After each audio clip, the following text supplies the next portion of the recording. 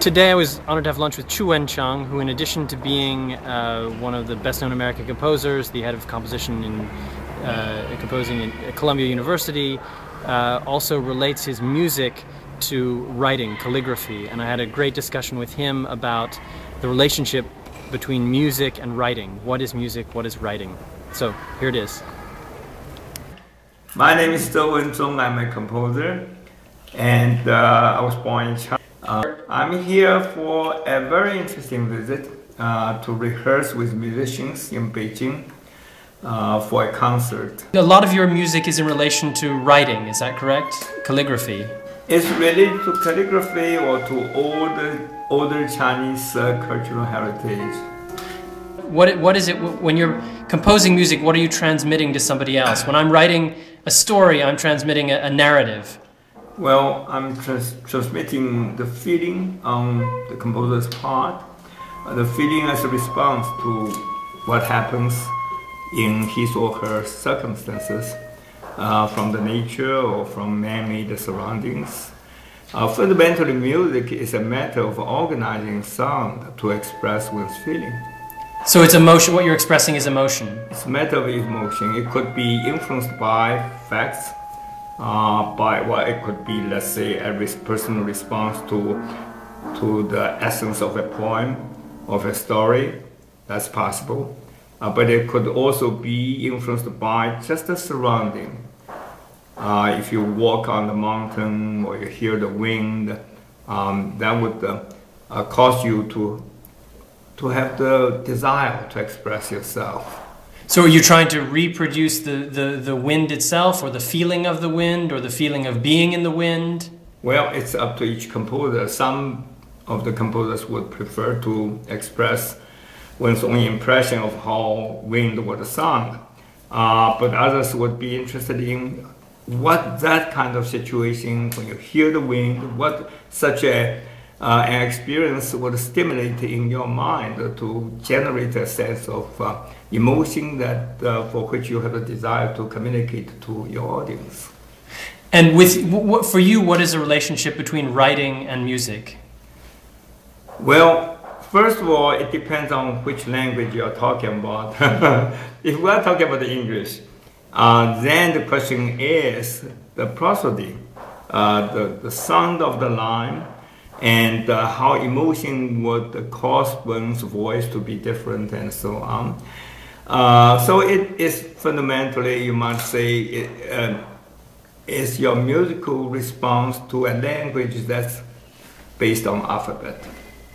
Whereas in the case of Chinese or Japanese, then the response would also include the appearance of the characters, of the ideogram, because the character usually is consisted of a number of what we call radicals, components, and these components have meaning by themselves, and they also suggest in your ear sound or visual impression.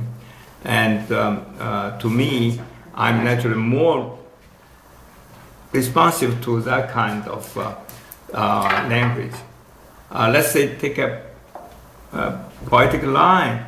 You not only want to express the meaning of that line, the poetry of it, but also the visual impression such a line would stimulate in your mind. So the same line of poetry from English or from Chinese would be expressed musically very differently? I would say so. In what way? How would it be different? Well, for example, we were just playing a piece of mine here. Well, the music tends to sound detached. You have one pitch, another sound, and so on.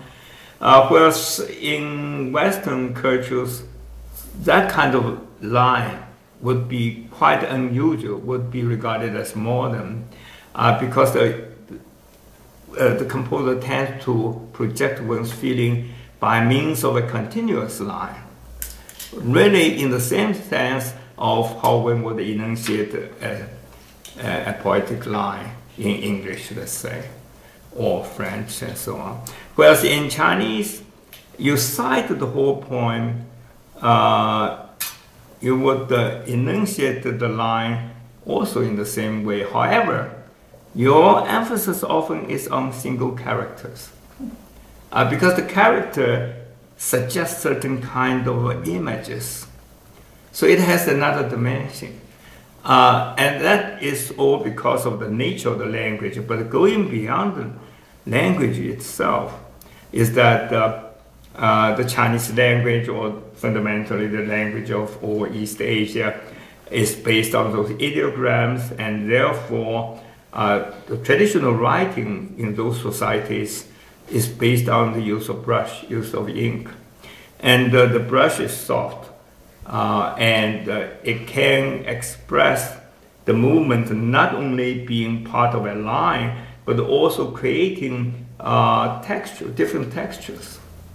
And the ink might also deposit more density, or rather the brush will deposit more ink on certain spots. And so you can see the language becomes a visual artistic presentation.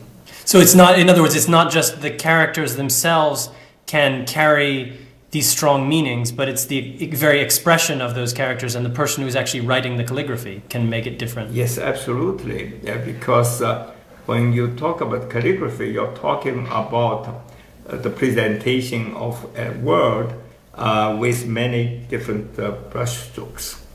And there are so many ways of applying that brushstroke, of achieving that brushstroke through ink.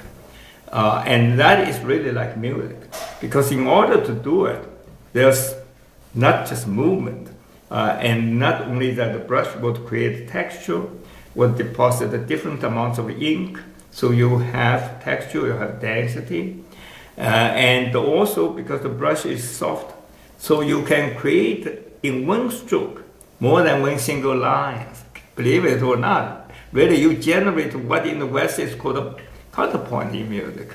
You have two lines moving at the same time. It really is very exciting for a composer to study calligraphy and try to see how I would be inspired by what I just have done, and then to re-express that through musical means. That's why I derive a lot of inspiration from looking at calligraphy, but best of all is to do it yourself.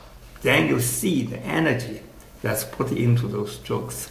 And in music, you don't naturally arbitrarily following the brush strokes themselves, but rather by viewing it, you are inspired. You say, I want to do this with the orchestra and so on, what instruments I would use. And I think this is a great resource for inspiration for East Asian composers. And I feel regrettable that not too many composers are trying that. Right, so more attention should be paid to the interrelationship with calligraphy. That's right. And I really feel, well, Asia, especially in recent years, there have been so many talented young Chinese composers who have been known in the West as well. I just wish these composers would really pay more attention to not just calligraphy itself, but to Chinese cultural heritage, because there's so much they can learn from it. Excellent. Thank you very much. You're welcome.